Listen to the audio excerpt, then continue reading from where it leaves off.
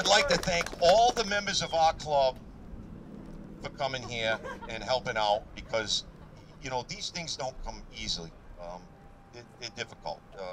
They look easy, but they're really not. We'd like to thank the Mopars of Mass for showing up. We'd like to thank the Knights of Columbus for letting us use this facility and everything. The Junior Herrera Summit Racing, American Trophies for providing us with these trophies. There were a lot of great cars here, a lot of great cars. Obviously, this was done for the Gloria Gemma Foundation, based upon something that happened with a gal that passed away. Her name was Shelby Herrera. She was a founding member of the American Camaro and Firebird Club from, what state was she from?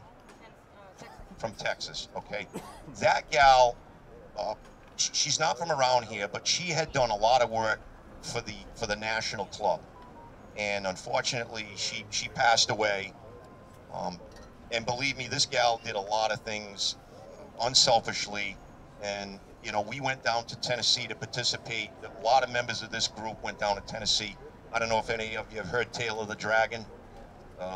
It's kind of like a legal racetrack for guys like us that all have fast cars. We got to go down there and meet those folks. And she made decals and put packages together for everyone's vehicle. And unfortunately, she passed away literally, I think, like a year later. Yeah. So it was decided that we were going to do this in memory of her.